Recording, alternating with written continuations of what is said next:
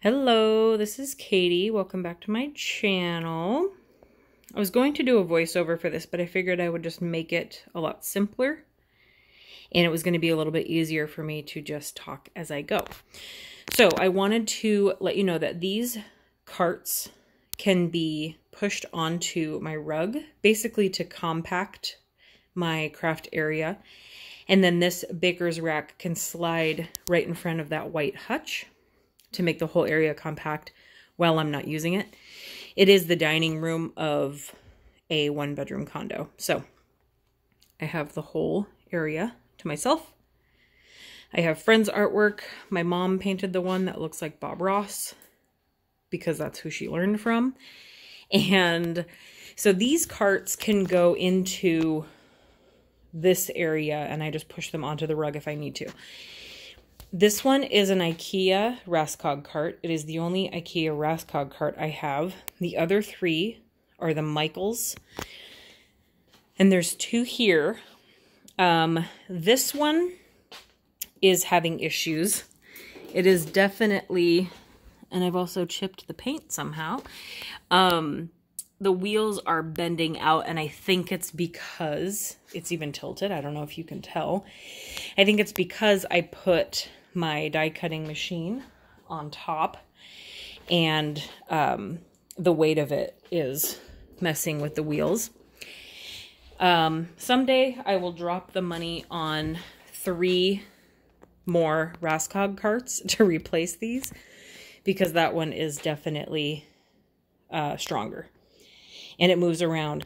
These ones get very loose and they have to be tightened and they're just very cheap. So these hold my stamps, and I have my Stamp Market dividers, which have helped a lot.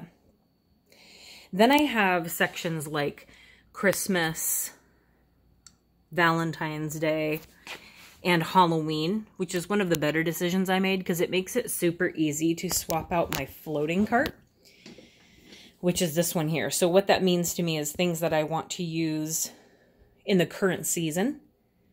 So either the current holiday or the current season get swapped into here, or any stamps that are new, rather than just putting them away over here and forgetting about them, then that way I can try to use them. So that's what my floating cart is. Current stamps, current papers. The bottom never changes. Those 2 binders are my smaller stamps because they're in divided pocket sleeves to make it easier. So I move these around. Usually I'll lay all 3 of these out like behind me to kind of create an office for me to be in. Makes me feel all cozy. Then on here is where I keep my Martha Stewart scoreboard, which is under those divider pages. And my trimmer, and then this is just kind of a catch-all bucket. We all have one, or area. And then this one here is my heat embossing stuff and my glue gun. The second drawer is my punches. I have lowered the amount of punches I have by a lot. This one is plastic bags and electronics I don't know what to do with. I have a computer I don't use very often that's under my desk. And then I have a bag of card class stuff that I haven't used in a very long time for obvious reasons. And then also that's where I toss my sticky club each month, just so I know they're all in one place and I don't really have any more room anywhere else. And then, if you didn't see in my stories over on Instagram, I just took off all the crap I've been sticking to this poor desk for years and replaced it with marble contact paper. And I am in love with it. And it's not reflective in videos, which is great. The light kind of bounces off of it right there. But when I'm doing videos, I've done like a haul video, it's great in the background and I love it. So I'm very happy that I did that. I need to get some sort of roll of craft type paper to put down when I'm doing stuff that might stain it, because I want to try and keep that clean as long as I can. So in front of me, I have various pens, gel pens, pencils in those yogurt cups. I have glue spray bottles, things that I reach for often, and then my alcohol markers. So I've got Copics, Tri-Blends, Ohuhu, other various cheap alcohol marker brands. And then in front of me, my lamp is a little bit in the way, but I've got my hex chart for Copics, and then I have my Tri-Blend chart because I do reach for those a lot. And then a lot of my friend art. That is a photo background. I just hang that there to make it a little bit easier. I'll take pictures of cards on that sometimes. These two stacks of these bins have various things in them, like pens, palette knives. These top two here are all washi tape. And there's lots of different things in them, and they're useful. But I also use them for filming. So I stick 2 yardsticks across the top. I also have some Stampin' Up! Stamp boxes to make that a little higher. And I'll put the yardsticks across the top to film. This is just sitting here because it's a bunch of extra brushes I got. It was in a Michaels haul that I just did. And then to the left of that, I have the box of all my watercolor tubes. Sorry, I'm going to have to fix the focus every now and then. So all my watercolor tubes, some have been spit out into palettes, some have not, but they're all in there for now. I'll probably need a bigger box at some point. This is a Stampin' Up! Card kit. Here I have pre-cut, pre-folded cards, envelopes, a lot of prepared envelopes for Happy Mail, and then random things in there. All my acrylic blocks are in the bottom drawer. Then I basically just have my Rainbow Order cardstock. And this actually worked out really well, but I essentially just made it work. Red, pink, orange, yellow, blue, green, purple, etc. Down to blacks and grays. And then in my hutch, this actually came with this place. When we bought it, we thought maybe they forgot it, but they left it because it was anchored to the wall. And it was actually in a different spot where our cat tree is now. And so I decided it would be great for craft storage, since I got rid of a lot of my storage when we moved because I did not want to move it. So it actually worked out really well. So now it's here and it's beautiful. My top shelf here has my woodblock stamps that I have also decluttered a lot over time. Extra pens and brushes, some watercolor inks, my binder clips, some decorations, all my extra glues, and then my blending brushes from Tailored Expressions.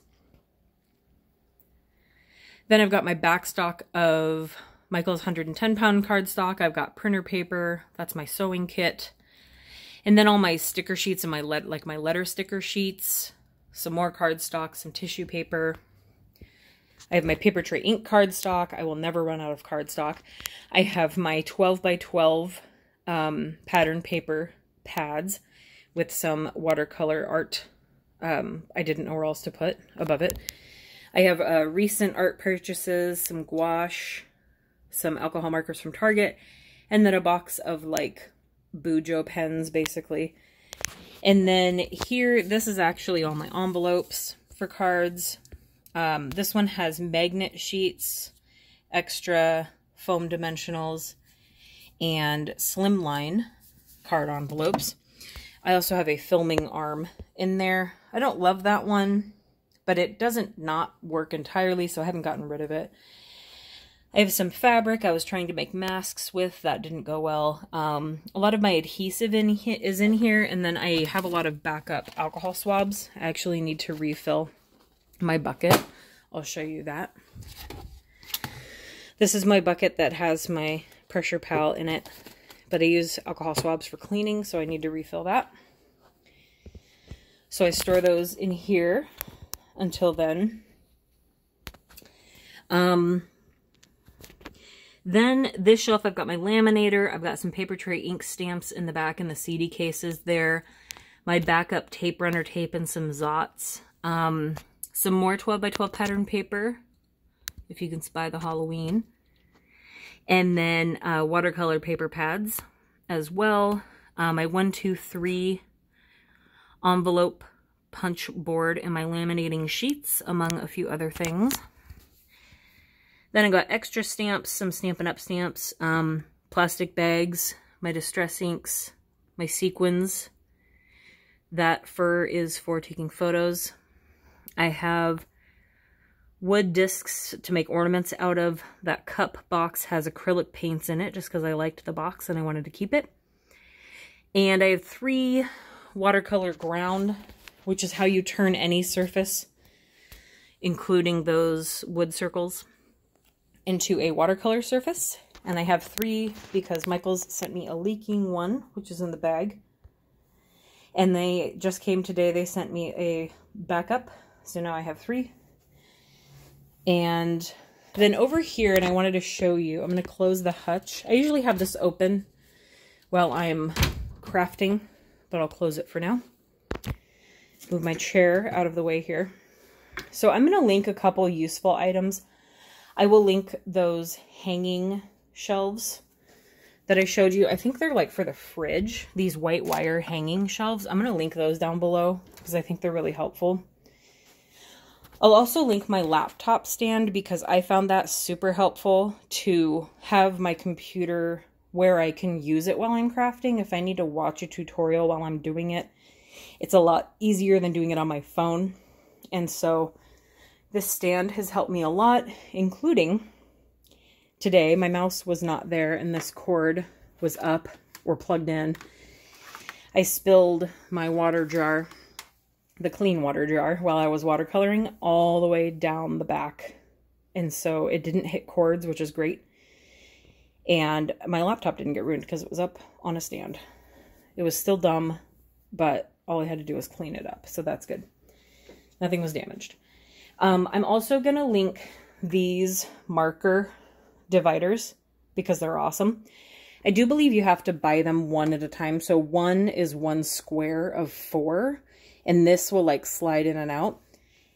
And then if you buy 2, I'll show you this little metal clip here connects 2 of them together. You push it in and it'll connect 2 of them. And then you can connect 2 of them on the sides. You can basically build a grid, and each one comes with 2 of those metal clips, I believe. So it's super helpful. So I have gotten 8 over time, and that's what keeps my markers in front of me, which I love.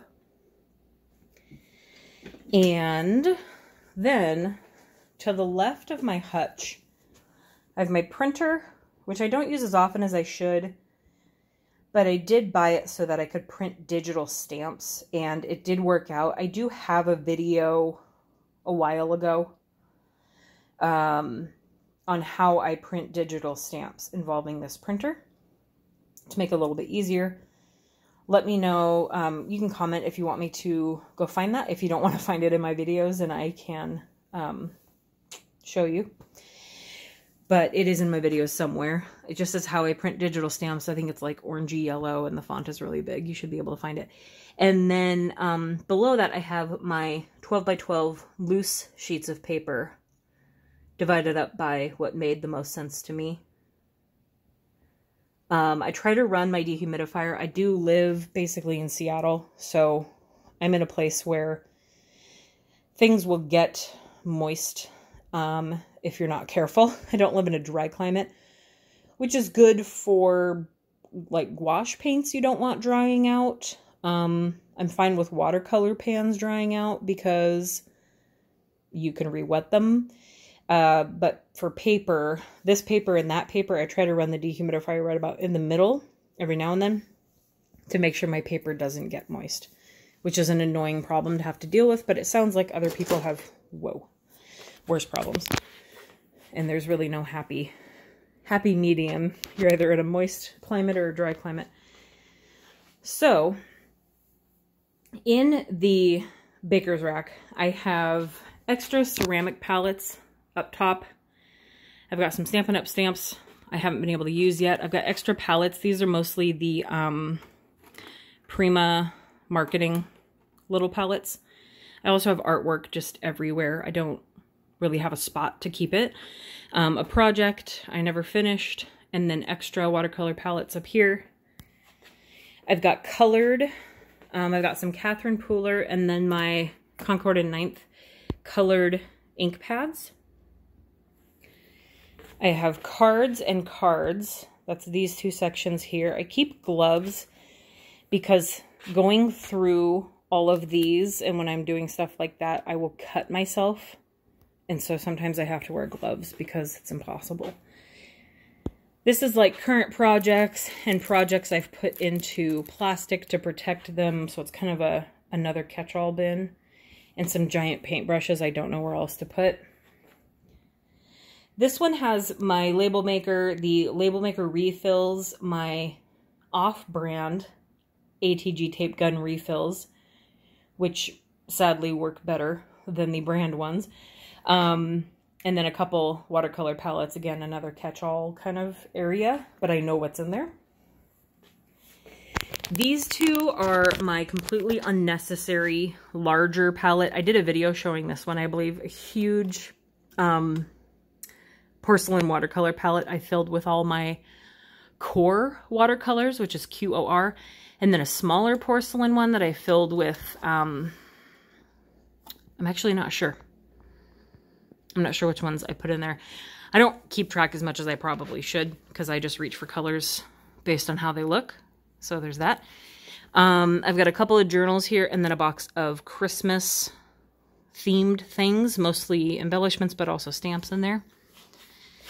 Then this one is a Halloween box, and then I've got a couple watercolor pads and also my cutting boards that I tape watercolor paper to do painting projects on. Makes it easier to move it around. And then one of my Let's Make Art boxes. I'm going to have to start finding a place for those or putting them in a binder. I just don't have a binder for that yet. This is also projects and then kind of watercolor paper pads that I reach for, and also birthday cards at the moment. And then I've got other alcohol markers, some packaging supplies for paintings that nobody buys, more packing supplies, and then my larger watercolor palettes I wanted to keep in a separate bin, and that was a good size for all of those. So hopefully I have covered everything from here to there. So it's basically just the dining room right by the back door. I can get some natural light if I open that up. And yeah, that's kind of it. I didn't super organize or clean for you guys. I wanted it to be real, and I also didn't want to clean and organize. So if you have any questions, let me know down below, and I will be happy to answer them. I will link the things that I talked about. And if you have any questions about any other items or anything else, feel free to let me know down below, and I will see you guys next time. Thanks for watching. Bye.